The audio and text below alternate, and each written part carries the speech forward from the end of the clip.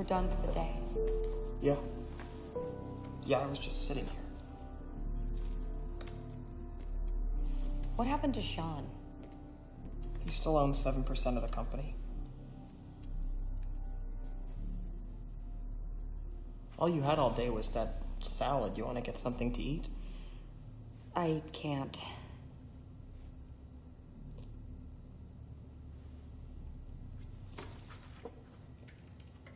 I'm not a bad guy.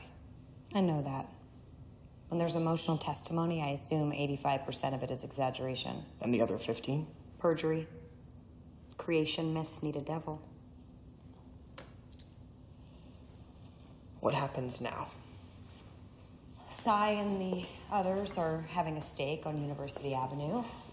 Then they'll come back up to the office and start working on a settlement agreement to present to you. They're gonna settle. Oh, yeah. And you're gonna have to pay a little extra. Why? So that these guys sign a non-disclosure agreement. They say one unflattering word about you in public, you own their wife and kids. I invented Facebook. I'm talking about a jury. I specialize in voir dire, jury selection. What a jury sees when they look at a defendant. Clothes, hair, speaking style, likability. Likability. I've been licensed to practice law for all of 20 months, and I could get a jury to believe that you planted the story about Eduardo and the chicken. Watch what else. Why weren't you at Sean's sorority party that night? You think I'm the one that called the police? Doesn't matter. I asked a question, now everybody's thinking about it. You've lost your jury in the first 10 minutes. Farm animals. Yeah. I was drunk and angry and stupid. And blogging. And blogging. Pay them. In the scheme of things, it's a speeding ticket.